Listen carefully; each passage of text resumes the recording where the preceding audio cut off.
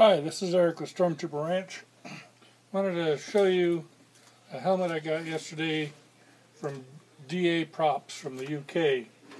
It's his HDPE green Stormtrooper helmet. Of course, it's all in trim. This is the cap back. It's really nice. It's got all the lumps and bumps that you want to see in a Stormtrooper helmet.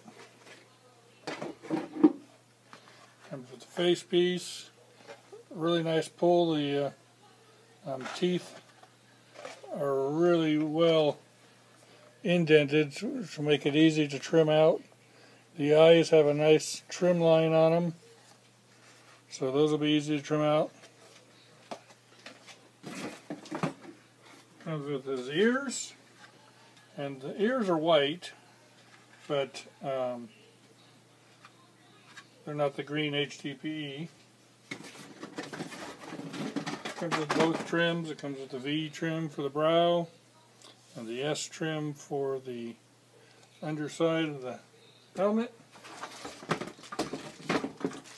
Comes with a set of tube stripes, the Hobie mic tips, all the bolts and nuts and rivets you need, and also comes with the clear green acetate film for the lens, like the originals had.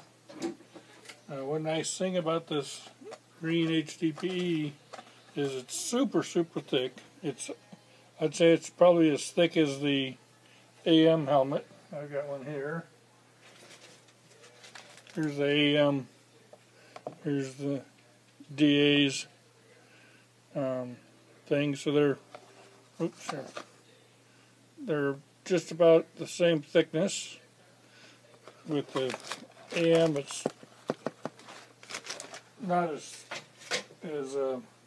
flexible. Or this one, super flexible. It's really nice. Helmet's super flexible. Don't have to worry about breaking it.